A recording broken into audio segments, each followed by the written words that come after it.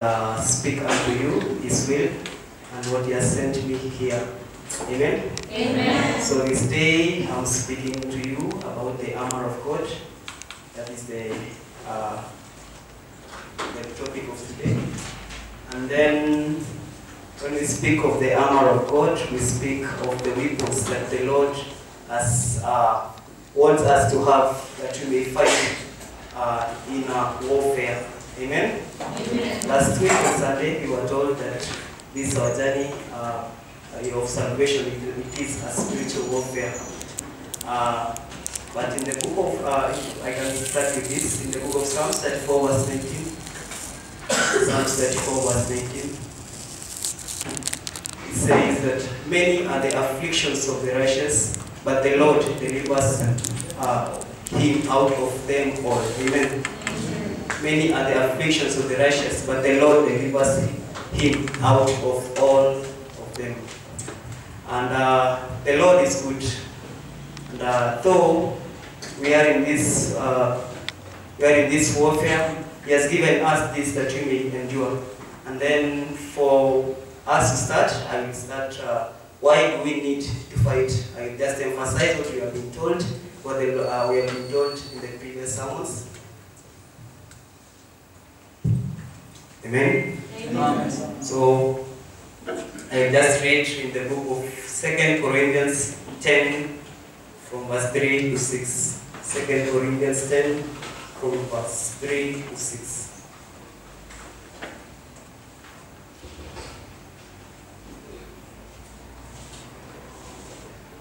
It says, "For though we walk in the flesh, we do not walk according to the flesh. We walk in the flesh, but we do not walk according to the flesh." And then the next one, "For the weapons of our warfare are not carnal," that meaning the fleshly, "but mighty in God for pulling down strongholds." So these strongholds are the powers that have stood against us. So we have to fight them and pull them down, that we may do the will of God and continue in His grace. The next verse, "Casting down arguments and every high thing that exalts itself against the knowledge of God, bring every thought into captivity to the obedience of Christ." We know that the Lord has saved us from our sins by His mercy, that we may live a life that is pleasing unto Him. But then there are arguments that we may engage in, but that are not according to His will. But the Lord is telling us this day, we have these weapons, we have to have these weapons of war, that we may cast down these arguments that are not in line with the will. And then the next one, "And every high thing that exalts itself against the knowledge of God." Every high thing that exalts itself against the knowledge of God. The knowledge of God is His word, and that there are things which are standing to put a stumbling block, that we may not go ahead and serve the Lord fruitfully and serve Him with all our heart. So these weapons that the Lord wants us to have, it is for putting these all high things that exalt themselves against the knowledge of God down, bringing every thought into captivity to the obedience of Christ. Our thoughts we know, and all our thinking, our imaginations, they may bring trouble unto us in this work of salvation that God has given us. But then we have to bring them unto captivity to the obedience of the word of God. Amen? Amen. Then the next one, "And being ready to punish all disobedience when your obedience is fulfilled." And then after we have fought for all this time, the Lord tells us that this disobedience that comes after we have fought all of this and put them down, the Lord is telling us that we have to put them down, that we may continue progressing, growing in maturity, and reach the will of the Lord. And then I will read the next portion of the scripture, Ephesians 6, chapter 10, verse 13, where we draw our topic. Ephesians 6, 10 to 13. It also speaks why we need to have this weapons of warfare. Finally, my brethren, be strong in the Lord, in the power of his might. Be strong in the Lord, in the power of his might. We have to be strong that you may fight. We have to be strong that you may overcome the tribulation that come before us, the stumbling blocks that are before us. And then put on the whole armor of God, that you may be able to stand against the wiles of the devil. Put on the whole armor of God, that you may be able to stand against the wiles of the devil. We have to put on the whole, not partial of it, not part of it, but we have to put the whole of it, that we may be able to stand. This means that if we put half of it, we will not be able to stand. But the Lord tells us that let us put all of it on. For we do not wrestle against the flesh and blood. Our war is not against men. It is not against men, but then against principalities. Principalities, one of them principalities about princes. We know that the story of Daniel, when he was praying, the word of the Lord did not reach him. This is in Daniel 10:12-14. The word of the Lord did not reach him because there were princes. There was a prince of Persia who was preventing the word of the Lord from reaching his people. And that when he had prayed, the Lord brought an angel, a mighty angel, to stand. And then the message of the Lord came. And then against powers, we know that powers have all authority to effect ways to effect laws that they may afflict us. Some of these laws are right, but there are some laws which are not in line with the will of God. So we are fighting against these powers that effect these evil laws, and then against the rulers of darkness of this age. We know that we have rulers in our countries. In our country, our rulers make laws. They make laws, and if they make laws that are not in line with the will of God, we shall suffer. And if the nation suffers, we as Christians also will suffer. So we are fighting against that inner ruler that rules their hearts, that they may make these rulings. And then against spiritual host of wickedness in the heavenly places. We are fighting also against these. And then verse 13. Therefore, take up the whole armor of God, that you may be able to withstand in the evil day, and having done all, to stand. The Lord tells us that we have to take out the whole of this armor, that you may be able to fight. And after fighting, we will not go down, we will not go back to weakness, but we will stand in faith and walk in truth. Amen? Amen. So, the next thing I'd like us to know, what are these schemes, the way the evil one fights? What are these schemes and strategies? How does it fight us? One of them is through lies. He lies to us mainly according to the scripture of the Lord. We get it in Genesis 3:1-7. This is the story of Eve and Adam. Say that now the serpent was more cunning than any beast of the field which the Lord had made. And he said unto the woman, Has God indeed said, You shall not eat of the tree of the garden? That is the first step he does. He speaks to him according to what the Lord has said, and then he tries to challenge her. But then, and the woman said, the serpent, this is what the Lord has said, we may eat of the fruit of the trees of the garden, but of the fruit of the tree which is in the midst of the garden, God has said, You shall not eat of it, nor you shall touch it, lest you die. The Lord was right. The Lord was sure. He has said that you shall not eat of it, lest you die. But then the serpent comes in and said,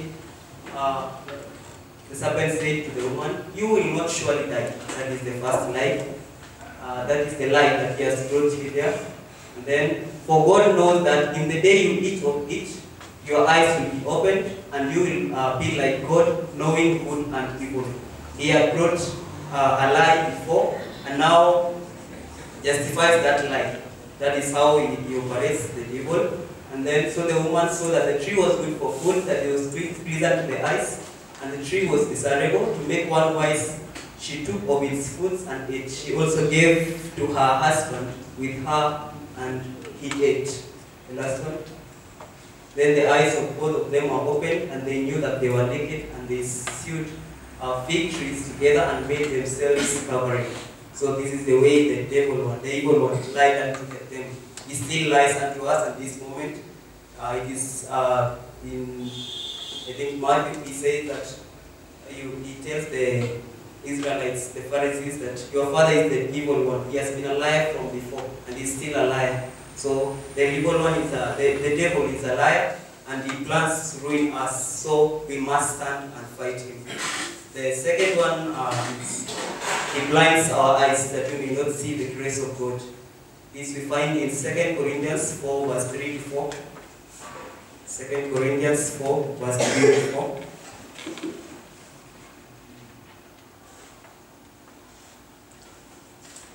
But even if our gospel is veiled, it is veiled to those who are perishing, whose minds the God of this age has blinded, who do not believe, lest the light of the gospel of the glory of Christ, who is the image of God, should shine unto them. So he blinded their eyes that they may not see the grace of God. This grace is the light that is of the gospel of Christ. Gospel of the glory of Christ is the image of God. He has blinded their eyes, they are not seeing. So this is the second way that he operates. The second one, and that one, he gives momentary pleasures that satisfy our flesh and make us think that we are able by ourselves. In Matthew 4 verse 3 to 4, when Jesus Christ himself had come from the mountain praying, the evil one came and tempted him. And then now when the tempter came to him, he said, if you are the son of God, command that these stones become bread. But he answered and said, it is written, man shall not live by bread alone, but by every word that proceeds from the mouth of God. So he tried to give him momentary pleasure. That pleasure was, he will be satisfied. If he had all the power to make that stone to be bread, but he did not. What did he say? It is written that a man shall live by every word that comes from the Lord, not by this flesh, which is temporary. Amen? Amen. And then in John 10 verse 10, we know this verse. The enemy comes to steal, to kill, and to destroy. But I have, Jesus Christ, I have come that they may have life, that they may have it more abundantly. The thief does not come except to steal. He first steals you. After stealing you from the brethren, after stealing you while you are out of the fellowship of children of God, next of it kills you. He kills what the Lord has planted in you and makes it unfruitful. And then after that one, he will destroy you. So, is this the will of the Lord? It is not. So, for this we must stand and fight this enemy. Amen? Amen. So those are the ways that the enemy fights. And we have to stand and fight for, actually, he still fights till now. And if we do not stand, he will still fight and he will overcome if we do not have this armor of God. So what are some of the weapons of God? The whole armor of God, what are some of them? Let us start in Ephesians 6 verse 14 to 20. Ephesians 6 verse 14 to 20. We start with the first one. So after telling us that after fighting this, we will stand in faith. It tells us, stand therefore, having guarded your waist with truth. So the first armor of God is truth. And what is it about this truth?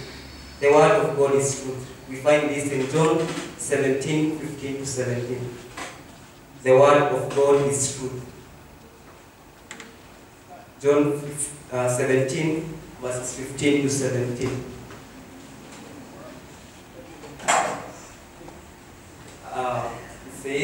I do not pray that you should take them out of the world. This is Jesus Christ praying for the disciples when he was about to be crucified. I do not pray that you should take them out of the world, but that you should keep them from the evil one. They are not of the world, just as I am not of the world. Sanctify them by your truth. Your word is truth. Amen? Amen. So we get there that the word of the Lord is, it is this truth. The Lord, he knew that he would not take them to heaven while he went there, but he was leading them with this truth. And he asked the Lord the Father that he sanctify the disciples with by his truth, the truth of God, and the word of God is truth. And then we find in John 14 verse 6 that Jesus Christ is also the truth. He says, I am the truth, the way and the life. No one comes to the Father except through me. Jesus said to him, I am the way, the truth, and the life. No one comes to the Father except through me. So we have the second truth. It is Jesus Christ himself. And we know that Jesus Christ is also the Word. So this scripture in John 17:15-17, with John 14 verse 6, they interrelate because we know that Jesus Christ is the same Word. And then the Spirit of God has been given unto us to guide us unto all truth of God. This we find in John 16:12-13. John 16:12-13. God, knowing that we will face these tribulations, we will face these trials, he has given us his word, his Spirit, that he may guide us. I still have many things to say unto you, but you cannot bear them now. However, when he, the Spirit of truth, this is the Spirit of truth, the Spirit of the Word of God, the Spirit of Jesus Christ has come, he will guide you into all truth. For he will not speak of his own authority, but whatever he hears, he will speak, and he will tell you the things to come. And then he will glorify me, for he will take of what is mine and declare it unto you. So the Lord has not left us alone. Though we are in this struggle, we are in this fight, he has not left us alone. He has given us his Spirit to give us the truth, that we may live and please the Lord. The next thing about this truth it does is that it makes us free. John 8 verse 30-32. John 8 verse 30-32.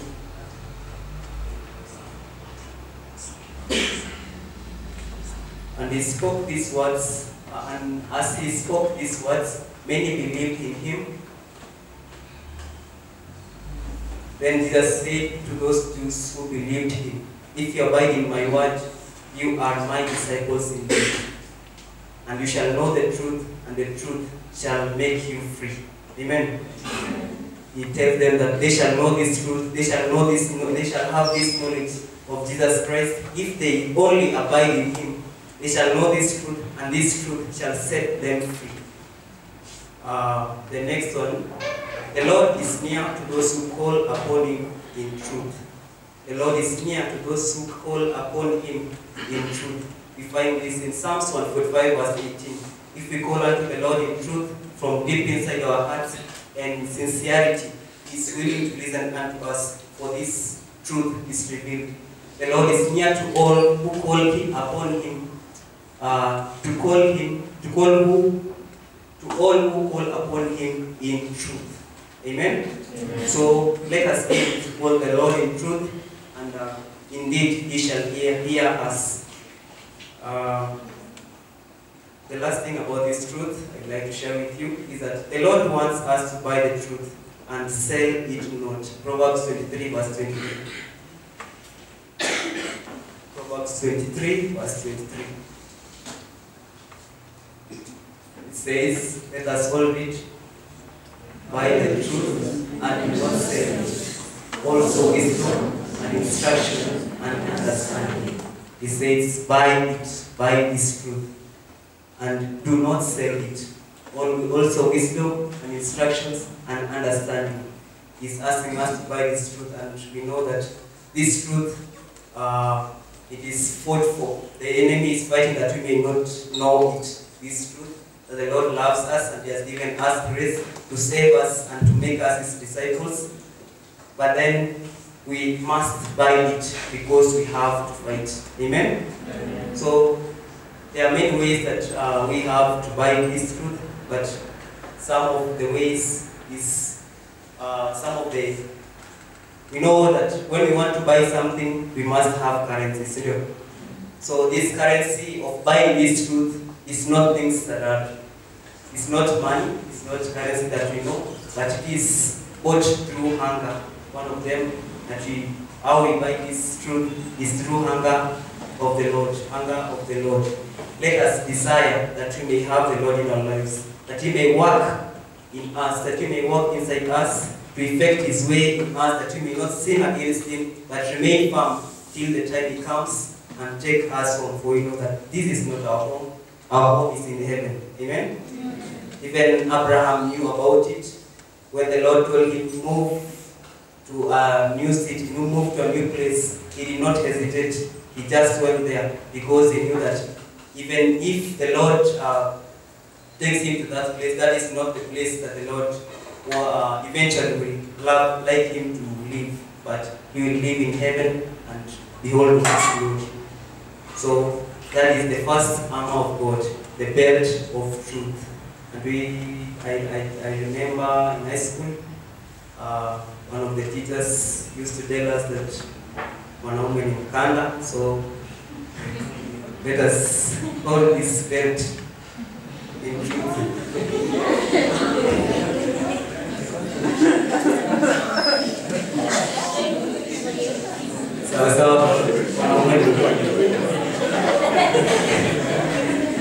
The second one,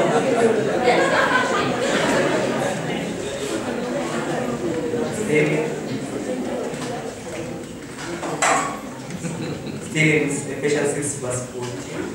Having put on the breastplate of righteousness. Having put on the breastplate of righteousness. We remember in the ancient times in the Bible, the Lord commanded that a garment be made unto Aaron, and this garment had a breastplate which had the names of the tribes of Israel. And he used to go into the holy place and intercede for them, so that the Lord may sanctify them and they may be righteous before Him. Amen? So the word breastplate just explains that, and it is of righteousness. So the first thing about this righteousness is that the work of righteousness shall be peace. It shall give us peace, and its effects will be quietness and assurance forever. Isaiah 32 verse 17. Isaiah 32 verse 17. The work of righteousness will be peace, and the effects of righteousness, quietness, and assurance forever. Who does not like this? Is no one single. So this righteousness gives us peace, and the effect of this righteousness is quietness. If you just live your life, a quiet life that is undisturbed, you will be just in good terms. And then the assurance forever, assurance that the Lord is with you, assurance that He guides us, assurance that when we call unto Him in prayer, He answers us. And then the next thing I would like us to know, God has loved us and wants us to reconcile, with us through the gospel. No, I'm sorry there. It is by faith of Jesus Christ and to all that believe. This righteousness, it is by faith of Jesus Christ and to all that believe. Romans 3, 21 to 23. Romans 3, verse 21 to 23. But now the righteousness of God, apart from the law, is revealed, being witnessed by the law and the prophets, even the righteousness of God through faith in Jesus Christ, to all and on all who believe, for there is no difference. The Lord has given it to all of us. And the last one, for all have sinned and fallen short of the glory of God. All of us have sinned, and we are not in exception. But the Lord has given us a way, has given us righteousness. Let us 22. Being this, even the righteousness of God, it is of God through faith in Jesus Christ. He has given us through faith to all and on all who believe. So if you believe in Jesus Christ, He gives us His righteousness and truth, and then there is no difference, there is no impartiality in Him. He gives to all that believe in Him. This righteousness, we obtain it by mercy. God rains it upon us. Hosea 10 verse 12. Hosea 10 verse 12. So we obtain it by mercy. It is not by our strength, it is not by our own works, it is not by our own powers, but we obtain it by our mercy. So for yourselves righteousness, reap in mercy. So we reap it in mercy. Break up your fallow ground, for it is time to seek the Lord, till He comes and rains righteousness on you. So He will come, if we seek Him. It is, for now, it is the time to seek the Lord, and we will not stop seeking Him till He has rained righteousness upon us. We remember one of the characters in the Bible, that is Israel. While he was fighting with the angel, he did not leave him. He did not want him to leave him alone, but to bless him. So let us fight and let us seek the Lord till we obtain this righteousness that He gives us. And then those who hunger and thirst for this righteousness shall be filled. And then those who are persecuted for the sake of this righteousness, theirs is the kingdom of heaven. This we know, it is in the Beatitudes, Matthew chapter 5, verses 6 and verses 10. Matthew chapter 5. Blessed are those who hunger and thirst for righteousness, for they shall be filled. So, if you hunger and thirst for this righteousness, if you seek it diligently, if you seek it with all your strength and with all your might, for God says that His word, those who obey Him must obey His commandment. So if we seek this righteousness through His word, through Him, Jesus Christ, who is the word, we shall find it and we shall be filled by it. Verse 10. Blessed are those who are persecuted for righteousness' sake, for theirs is the kingdom of heaven. Many times we find ourselves being isolated because we have chosen to believe in Jesus Christ. We have chosen to trust in Him. We have chosen to love Him with all our heart. But then there is an assurance here that blessed are you who are persecuted for righteousness' sake, for yours is the kingdom of heaven. So let us not stop or cease fighting for this righteousness, for indeed we shall obtain it. And then there is some aspect that we may get in our lives that is called self-righteousness. This act is not the will of God. We get it in Luke chapter 18, verse 9 to 14. Luke 18, 9 to 14. It is about the Pharisee while he was praying.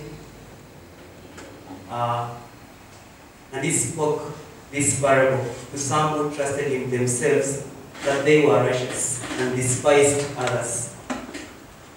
He spoke, Jesus Christ, that to those who trusted in their own righteousness, in themselves, that they were righteous and despised others. This is not the will of God. Then the next one. 2 men went up to the temple to pray, one a Pharisee and the other a tax collector. The Pharisee stood and prayed thus with himself, God, I thank you that I am not like other men, extortioners, unjust, adulterers, and even as this tax collector. I fast twice a week, I give tithes of all that I possess. And the tax collector, standing afar off, will not so much raise his eyes to heaven, but beat his breast and saying, God, be merciful to me, a sinner. Amen? Amen. So we may find ourselves speaking that we have made it because of ourselves. We have righteousness because of ourselves, but it is not the will of God. We have obtained it by grace and mercy of God, and the Lord wants us to have it and glorify Him only. Let us not prove ourselves righteous because of our own might, but let us also regard others as also the Lord has favored them. The Lord Himself who gives to all as He desires. For He says that He reigns to the righteous and the wicked also. So this was about the breastplate of righteousness. Then the next verse in Ephesians chapter 6, verse 15. Ephesians chapter 6, verse 15. And having shod your feet with preparation of the gospel of peace. Having shod your feet with preparation of the gospel of peace. You have to prepare yourself for the grace, to preach this gospel of the Lord, the gospel of Jesus Christ that He has given us. Why do we preach this gospel? The gospel is the power of God unto salvation. That is in Romans 1:16. And then God has loved us and wants to reconcile us through Him, through the gospel of Jesus Christ. We know it in John 3:16. The Lord loved us and He sent His Son Jesus Christ to come and die for us, that we may obtain salvation and be saved unto Him. This is the gospel. And then it is by the grace of God and not our might. This is in Acts 20 verse 24. Let us have this. Acts 20 verse 24.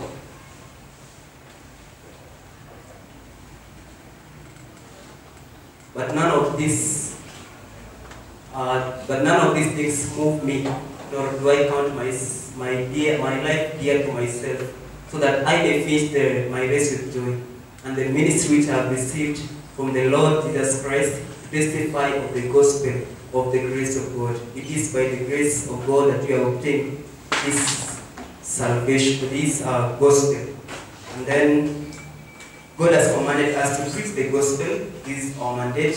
While when He went to heaven, He gave us a mandate that we have to minister. We have to preach the gospel of the Lord. This we find in Mark 16, verse 15 to 16.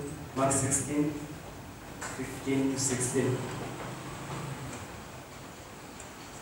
And He said to them, "Go into the whole world and preach the gospel to every creature. He who believes and is baptized will be saved, but he who does not believe will be condemned." So the Lord has given us a command that we have to preach this gospel. So it is in line with our missions this December. The Lord has ordained us. He has given us a mandate that we have to go and preach this gospel, make it known to the world that the Lord indeed is living, and He has overcome the death. And then Jesus Himself also preached the gospel. This is in Mark 1:14 verse 15. And then the last thing that I would like to encourage us is that we should not be ashamed of this gospel. It is we find in 2 Timothy 1:8 to 10. 2 Timothy 1:8 to 10.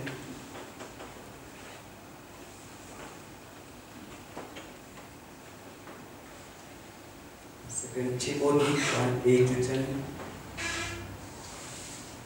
Therefore, do not be ashamed of the testimony of our Lord, nor of me, His prisoner, but share with me in the sufferings for the gospel according to the power of God, who saved us and called us with a holy calling, not according to our works, but according to His own purpose and grace which He has given to us in Christ Jesus before time began, but has now been revealed, and by the appearing of our Savior Jesus Christ, who has abolished death and has brought life and immortality to light through the gospel. So let us not be ashamed of the gospel. Be bold to say that I am a Christian, I have been saved, I am born again, and I belong to the Lord. Amen? Amen. Let us not be ashamed. The next one is the shield of faith. Still in Ephesians, the Lord said that we have to have this shield of faith to quench all the fiery darts, fiery works of the wicked one. So in Hebrews 11, verse 1, we know that faith is the substance of things hoped for. And then, faith is the substance of things hoped for, the evidence of things not seen. So, it is more than what we see. It is more than what we see with our own eyes. But it is believing in what we cannot see, that the Lord is able to do this. And then,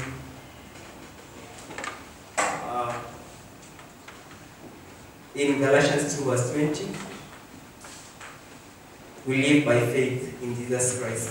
We live by faith in Jesus Christ. Our lives now is not led by ourselves, but it is led by the faith that we have in Jesus Christ. I have been crucified with Christ. It is no longer I who live, but Christ lives in me. And the life which I now live in the flesh is by faith in the Son of God, who loved me and gave himself to me. So we find this God. He loved me, he loved you, and he gave himself unto you. It is no longer you who live, but him in you that lives. And we live in faith in the Son of God, who is Jesus Christ himself. We thank the Lord for that. Amen? Amen. And then we may have faith, but no works. This will not be effective. Faith without action is dead. James 2:15-17. James 2:15-17.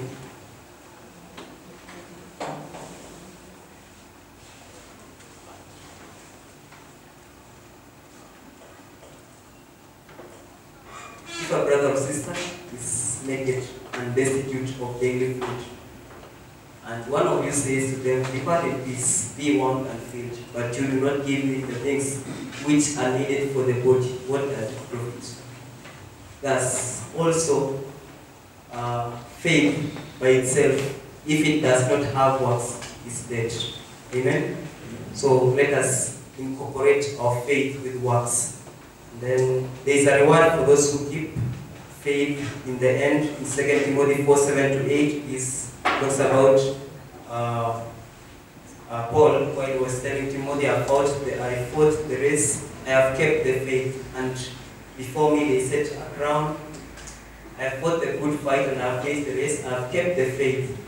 And then the next one, finally there is laid for me the crown of righteousness, which the Lord, the righteous judge, will give to me on that day, and not to me only, but also to those who have loved his appearing. So there is a reward for this.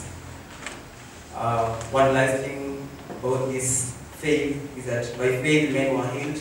When they were asked, "Do you want me to heal you? Do you believe that I can heal you?" They said yes, because they believed that he was able, and he was able to heal their diseases, their infirmities. We go to the next one, helmet of salvation. We know that helmet is a sign of identity. Helmet is a sign of identity. When you are in a work, when someone is in a workplace, if he or she has a helmet in that workplace, it means that he belongs to that place. So this salvation the Lord has given us, it is a sign that we belong unto him. He has saved us and he has redeemed us. So it is only through Jesus Christ. That is in Acts 4 verse 10-12. Acts 4 verse 10-12.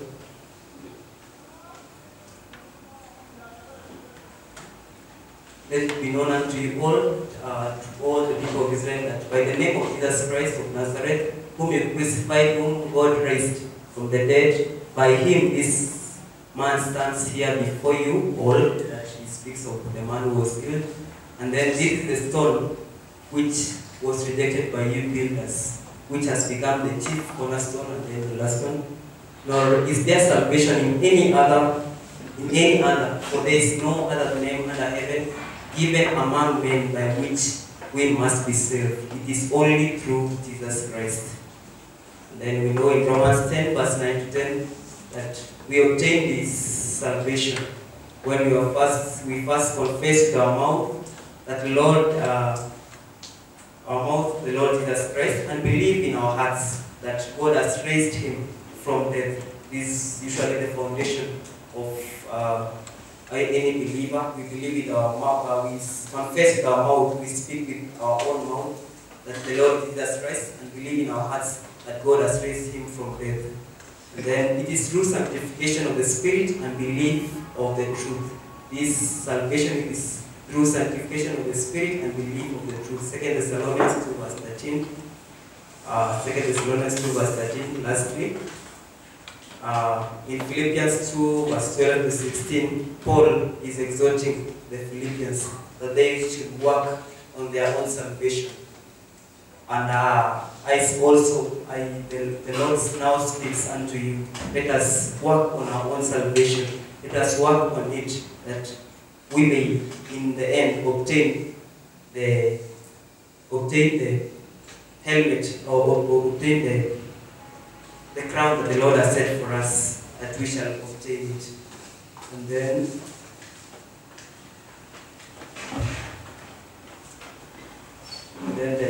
the next one is the sword of the Spirit, which is the word of God. This is the next armor. The sword of the Spirit, which is the word of God. In 2 Timothy 3 verse 16 to 17, 2 Timothy 3 verse 16 to 17, all scripture is inspired by God.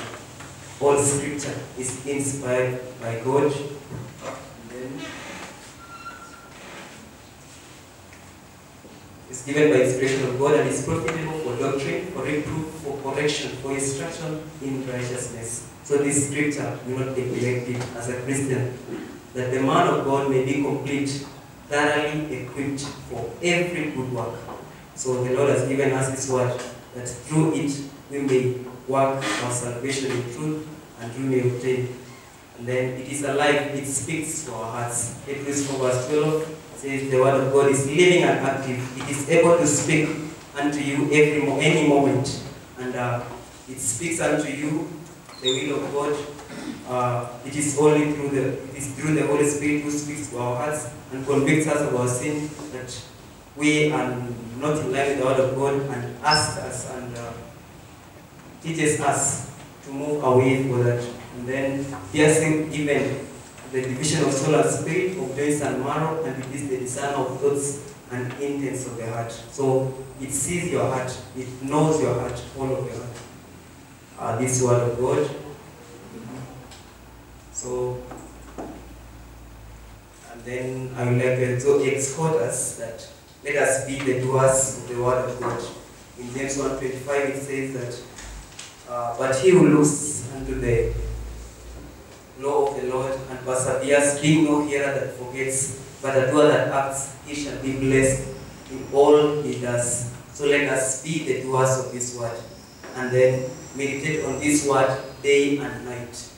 When Joshua was given the mandate to lead the Israelites, he was told that this book of the law shall not depart out of your mouth, but shall meditate on it day and night, every day, that you may not go, that you may observe to do according to all that is written in it, for then you shall make your way prosperous and you will have good success. That is about the word of God. And then, through the word of God, through His word, God hears our prayers. Proverbs 28 verse 9. It says that he who neglects the word of the Lord, or the law of the Lord, even his prayer, is an abomination to the Lord. So the word of the Lord is very important in our prayers. So if we neglect it, our prayers will just be an abomination to the Lord. One who turns away his ear from hearing the law, even his prayer, is an abomination. Amen? Amen. And then the last one, constant prayers in spirit. It is a command. Luke chapter 18 verse 1 says that men ought to pray and faint not. Amen? Amen. And then we have to pray in faith. That is in James 5:13 to 18. We have to pray in faith. James 5 verse 13 to 18 tells us of one character there called Elijah, the prophet. that he prayed in Israel and he believed in faith that God was able, and through his prayers there was famine in 3.5 years, and then he prayed again and there was rain. So these are the effects of prayer. It is through faith. We communicate to him and he communicates to us with his prayer. We communicate to God and he also communicates to us. When we see in Daniel 10:12-14, when Daniel had prayed to the Lord sent his angel to come and effect what he wanted, Daniel had asked. So we see here the aspect that the Lord, when we pray to the Lord, he answers our prayers. And then we do not know how to pray. The Holy Spirit helps us to pray. That is Romans 8:26. And then prayer helps us overcome temptation. Matthew 26:41 says that watch and pray that you may not fall into temptation. Also this prayer helps us not to fall into temptation. Then why do we need to have, what shall we do then that we may keep this that the Lord has given us? The first thing, walk in the Spirit, since you have been raised in the Spirit. That is in Galatians 5:25. Allow him to walk on you. For he says in 1 Corinthians 3:16-17 that you are the temple of the Holy Spirit. Enable him, give him a chance to work on you, and he shall show you even the will of the Lord. And then do not quench him. Do not despise the Holy Spirit. Do not cause him to be angry. That is in 1 Thessalonians 5:19. This Spirit the Lord has given us as a counselor, as the one who is going to guide us in his truth. And then Jesus was able, and we are also able to overcome this. That is in Hebrews 2:18, which happens to be the one we have read in our Bible study. That the Lord Jesus Christ was able, he was in the flesh and was able. And then, if we do all things, we are supposed to remain still and stand. In our theme verse, that is in 1 John 1:7, the Lord wants us to live in the light, and he is also in the same light. 1 John 1:7. But if we walk in the light, and he is in the light, he is with us. We have fellowship with one another, us with him, and the blood of Jesus Christ, his Son, cleanses us from all sin. So let us always abound in him, Jesus Christ, who is with us, fellowshipping with us. Allow him to work on you. Then in conclusion, I want to tell us what the Lord says in Isaiah 54:17. No weapon that is formed against you shall prosper, and every tongue that shall rise against you in judgment, you shall condemn. This is the heritage of the servants of the Lord, and their righteousness is of me, says the Lord. Let us arise and pray.